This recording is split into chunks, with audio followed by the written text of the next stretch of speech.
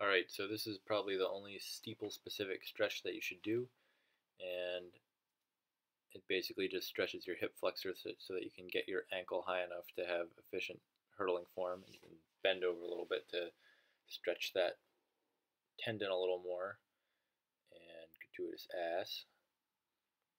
Alright, so this is the first steeple drill, and notice here how you're really attacking with your front foot, and your back foot is fully pointed, so it's pointing into the ground.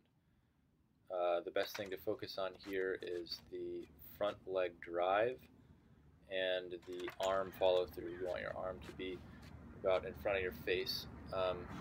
See it here. And yeah, 10 or so on each side.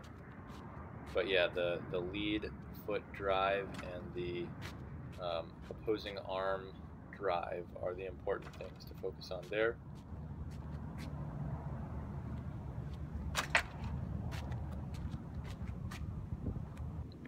So this next drill is these trail leg pull-throughs. You can see I'm standing about with my heels in line with the base of the hurdle and far enough away from the thing I'm leaning up against that my back is about at 45 degrees, with arms bent a little bit at the elbow, not too bent, but your butt should also be in line with the top of the hurdle.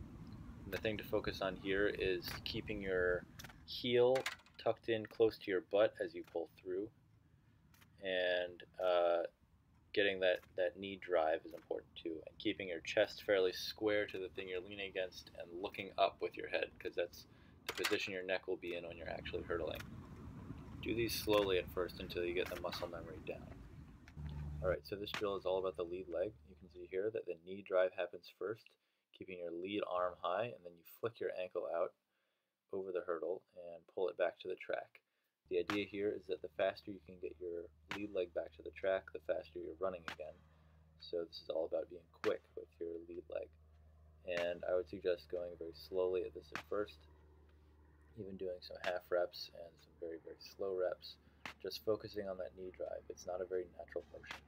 So yeah, do some half reps like that, just get the knee drive down and then pull through. Next is walkthroughs, and you want to set up with the big step with your lead leg and with the opposing arm high. Get your heel just a little bit in front of the hurdle that you're pulling your trail leg over, and then pull that lead arm back as you pull your trail leg forward, keeping your ankle close to your butt. And do it again. Ideally you do this over 3 hurdles, but there are only 2 at the track. And then you do it on the other side. Maybe do 3 rounds each side. And it's a pretty awkward movement. This is what Willig struggled with. Alright, so let's put it all together and go over hurdle.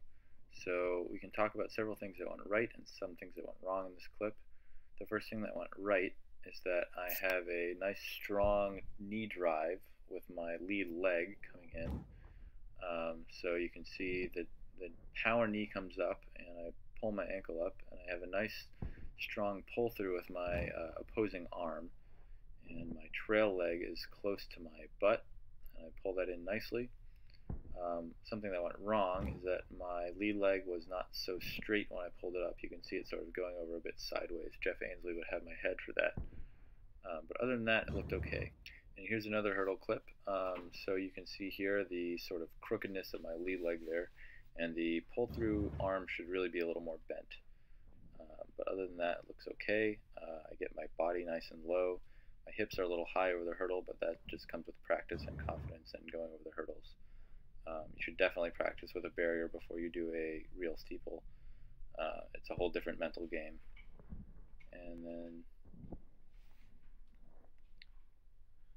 here's another sideways clip. That one looks pretty good. My hips are a little lower. My pull-through arm is more bent.